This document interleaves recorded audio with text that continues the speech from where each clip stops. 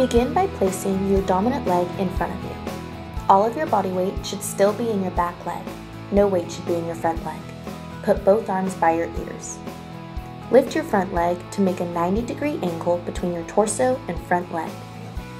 To begin the flip, quickly drive your arms and front leg down. Then, drive your back leg up to generate speed and momentum. Keep your legs separated from one another. The position of your legs should resemble a V shape. Land on the leg you have determined to be your back leg first.